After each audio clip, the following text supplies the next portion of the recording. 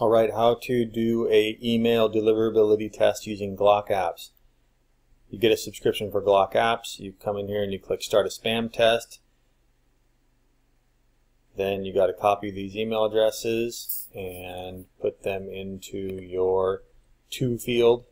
I had an issue where if I put them all in the to field, it reported an error, so I put half of them in the to field and I'm putting the other half in this field. I'm testing from Outlook.office365.com. I just put in a demonstration subject, and then I grabbed a chunk of text from Wikipedia to simulate just some text in there. Deliverability is affected by how many words you have in your email, and how many links and pictures, and if it's a HTML. So I just chose a random chunk of text there. Then you got to copy this thing here, this ID thing, and you got to paste it here. That's got to be in there, otherwise the test won't work.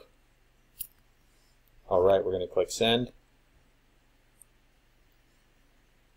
And it gives me this message, so I don't know what that's about.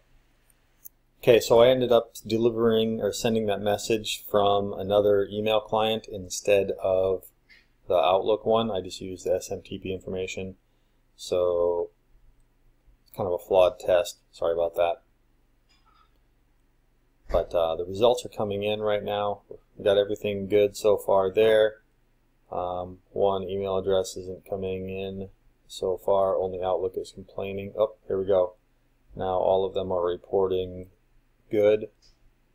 We got not spam, not fishy. Everything's green. This is nice. Still waiting for some data here, but inbox placement 100%. That's fantastic. That's what we want. Content analysis, HTML code. Looks like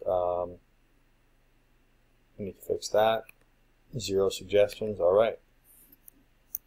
So I guess I kind of made that look easy in terms of getting 100%. A lot of times it's not that easy. Now they also have tools like reoccurring tests and IP reputation monitor. You should look into those as well.